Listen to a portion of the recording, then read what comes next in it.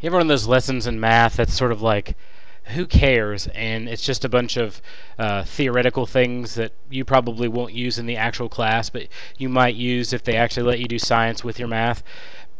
Makes people hate math, basically. This is one of those lessons. Anyway, polynomial equation root theorems. It pops up sometimes. The whole purpose of the three theorems that I'm going to talk about, is if you have some sort of polynomial function and you need to address it in a way that I need to know what the roots are, at least it gives you somewhere to start. It's kind of like a thinning the herd scenario, as opposed to you can find the exact number using these theorems. But it's better than nothing if you've got nothing to work with. And the first one is the rational root theorem. And what it says essentially is, if I'm looking for rational roots to things, or I want to know what root, so basically if I drew an equation and I needed the roots, which is where they cross the x-axis, or essentially when I set the whole thing equal to 0, if I factor them out, what if I equal to 0 each one of the factors, what numbers do I get? I can't really figure it out with the rational root theorem, but I can get an idea of sort of where to go with it. And what you find is, if you have the first term generally in your polynomial and your last term, you can find pretty much all you need to know. If you have an integer root, so it's 2 or 6 or -1 or whatever, it has to be a factor of the last term. It's just the nature of it, because you're eventually going to multiply some constant term by some other constant term, and you end up getting your integer term.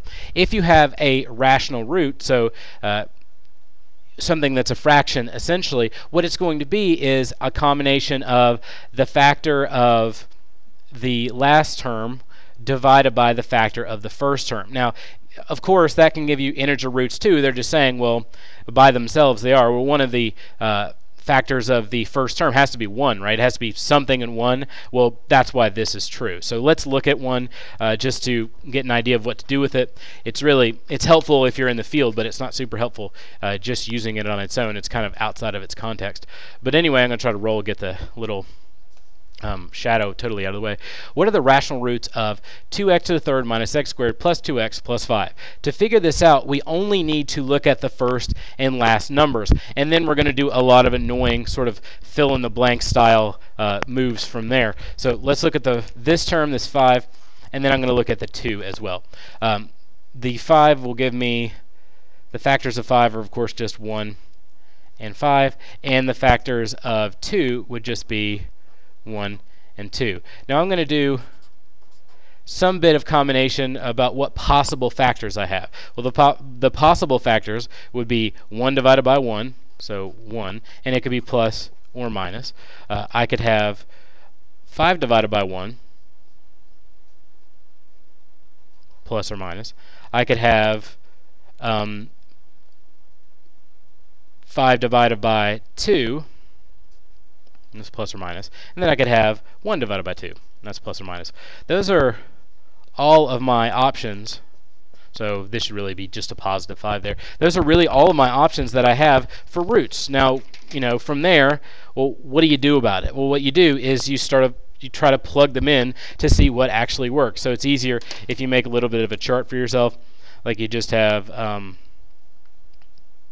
negative 5 over 2, and then you might want to put the plus right next to it. If you want to do it in full-on numeric, you could do -1 right here and -5 right here, and then you'll do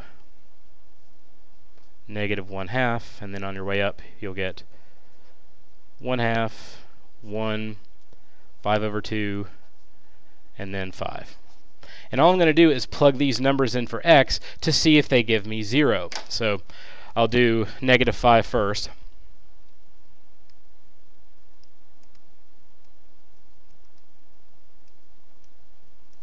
And remember, number 1, don't do that. When you type in the next set, so it does minus x squared, because this is a -5 that I'm plugging in, make sure you put it in parentheses. Otherwise, it'll give you some weird answer sometimes.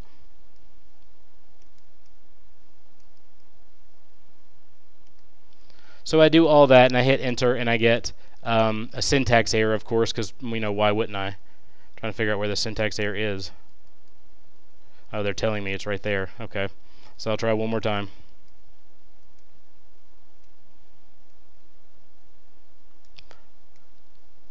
In the old days, I would have totally deleted this now that I made that mistake, but in this one, I'm just going to stick with it because, you know, sometimes you'll get that sort of syntax error, and a lot of the times it's just because of something that you typed in that didn't mean anything. So you hit it and it gives you negative 280. In order for it to be a root, obviously, it has to equal 0, so that's not going to work, so, you know, that's not a root.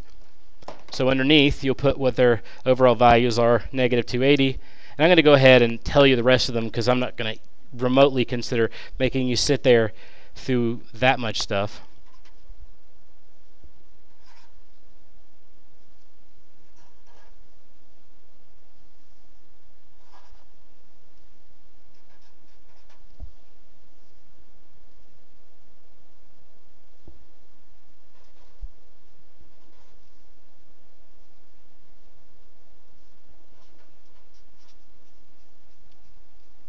So after you plug them all in, the only thing you'll find that gives you 0 is this one. So really, all I can really say that they, in terms of what a rational root would be, is that x is equal to negative 1, or y is equal to negative 1, I'm sorry. So that's your only rational root, because when I tried out all the possibilities, all I could get was this. Now that doesn't necessarily mean there aren't irrational ones, like where you have a square root, or there aren't any imaginaries. It just means for rational roots, negative 1 is the only one. So take your factors of 5 over your factors of 2, work out all the possibilities, plug it in and see if it works, and it can give you the correct answer that you're looking for. It's not very fun, obviously, but it's one way. That's one of the ways that you would use the rational root theorem. You can also use it, incidentally enough, to find out what the rational roots are.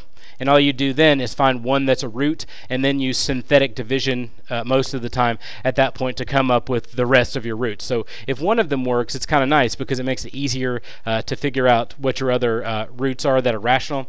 Find one is kind of the key to the rest. So there's that. The next thing I'm going to talk about is the conjugate root theorem.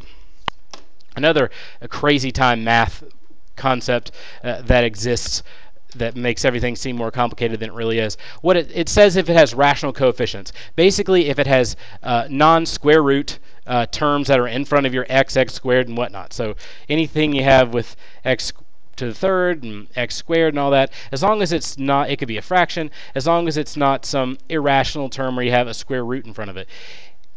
Knowing that to be the case, you should know that in order to get rid of it and cancel it all out, you're going to have sort of the balance of positive and negative in there. So you're going to have both of them. So what it's saying is, if you have rational numbers in front of your x squared, when you have something plus the square root of something, you better have something minus the square root of something as well. So if I had 3 plus the square root of 2, well, in order to cancel out this whole thing, I need to be able to eventually get rid of the square root. So I'm going to have this as a root also.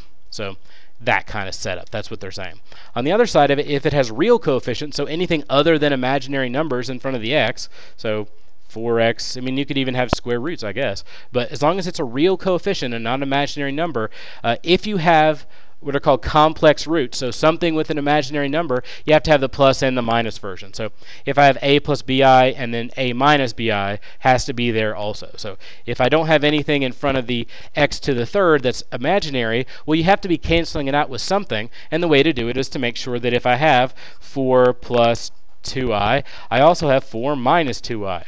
Both of those will tend to, cancel each other out as roots in order to give me only real numbers in front of my coefficients, even if they aren't particularly pretty ones. So let's look at one of those, or two situations where you would use it anyway. If a polynomial has rational coefficients, so meets our criteria, and has roots of square root of 2 and 1 plus I, what are the other roots? So they're basically saying, okay, in this situation, I've got this square root of 2 thing, and I've got 1 plus I. Well, the thing we just read said that if that was the case, and I had rational coefficients, if I have a square root of 2, which is really 0 plus square root of 2, I need to have the negative version of it as well. So 0 minus square root of 2 also needs to exist. Similarly, where I had 1 plus I also need to have 1 minus I. So I don't really need this 0 here. So I'm going to say my roots are this and this, negative square root of 2 and 1 minus I. That's all it says. I mean, it's not really that complicated. It's just a lot of words that just say stuff that seems complicated when it really isn't. What third degree polynomial with rational coefficients has roots negative 4 and 2i? Now, I said before that if you had rational coefficients, so basically I've got numbers that are real in front of the coefficients, and they're not square roots, incidentally enough, if they're rational. But if it's rational, it's real. It's just one of those things. What are the roots? And it has roots negative 4 and 2i. Well, it tells me it's a third degree polynomial, which means it has 3 roots to it, generally. So I can say, and it must have something to balance out that minus 2i. This is 0 plus 2i. So the other one would be minus 2i. So that makes my roots negative 4, 2i, and negative 2i. Now, to figure out what the polynomial is, all I need to do is convert these into a factorable form and then just do the, a little bit of multiplying. It's not that hard. So I'm going to change the x minus 4 into x plus 4. I'm going to change the, both of these, you can put them in, you can say you're changing them or whatever, you're just balancing them.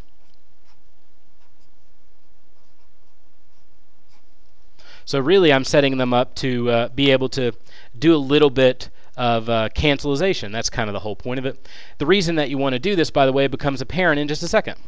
I'm going to do this set first, and I'll come back for this one. So I'm going to lay this over here. X squared minus 2i times x minus, or plus 2 times I times x. And then you get negative 2i times positive 2i, which is minus 4i squared. Now, if you remember, I squared was really negative 1. So what this really says is x squared, and these all cancel out. That's why you wanted it. That's why you wanted the opposite, to cancel out that imaginary number, because if the coefficients are real numbers, you can't have imaginary numbers in there. So this becomes negative 4 times negative 1, and you get x squared plus 4. And then I'll just bring down the x plus 4 here. I want to do a little bit more. I don't want to, I just have to get the problem done. Plus 4x squared plus 16. So my final answer, once I work it all out, is x to the third plus 4x squared plus 4x plus 16. So this one's a little bit more helpful, I guess. All you have to really remember to get the right answer, equals 0.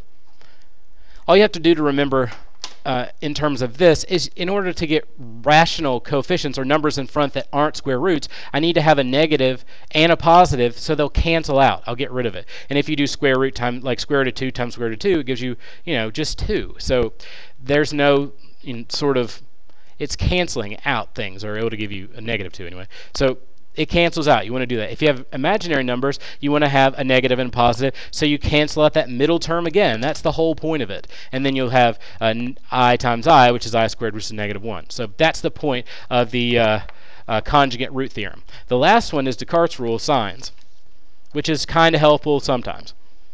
If I want to know how many positive real roots I have, so roots that are plus 6, plus 5, whatever it happens to be, I can't tell you what numbers they are based on this theorem.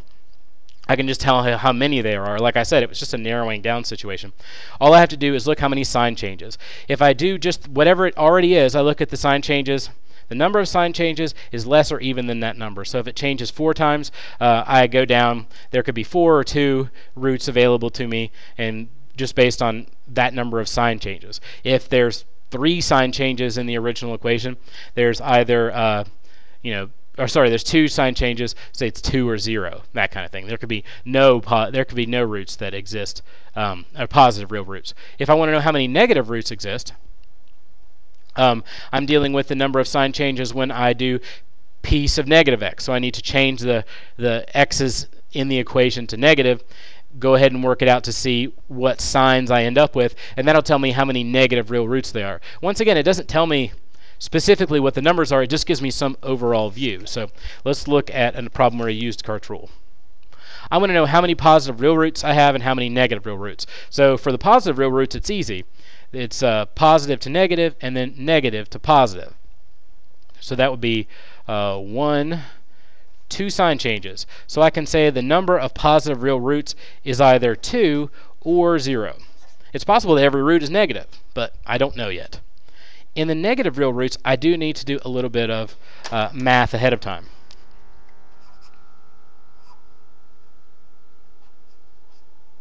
So what I'm doing now is looking at what it would be if I change these x's to negative x. So in this case, I'm doing, this is negative x to the third power, which means it becomes negative, which means this whole thing becomes negative. Negative 9x to the third power. The only thing I'm looking at is this. I don't apply the 3 over here or anything weird like that. Negative x squared here would be plus, but it's already negative, so I just keep it at negative 4 x squared, and then I bring down plus 10 because the negative x won't change anything there. So I just do another sign count. There's no sign change. It's negative to negative. Sign change here, there is 1. So the number of negative real roots is that there's 1. Other than that, I don't really get much information from Descartes' rule. It's helpful in the sense that if I was starting out from nothing, I could get somewhere at least. And you know, sometimes it's nice to have just something getting you going in the correct direction. Sometimes it's really annoying and it doesn't help you in the slightest. But you know, that's Descartes' rule. It's not really like this impossible thing that no human can ever do. It just is a lot of math jargon for something that you don't tend to do very much. But if you need to know how many positive and negative real roots you have, at least you have somewhere to go with it.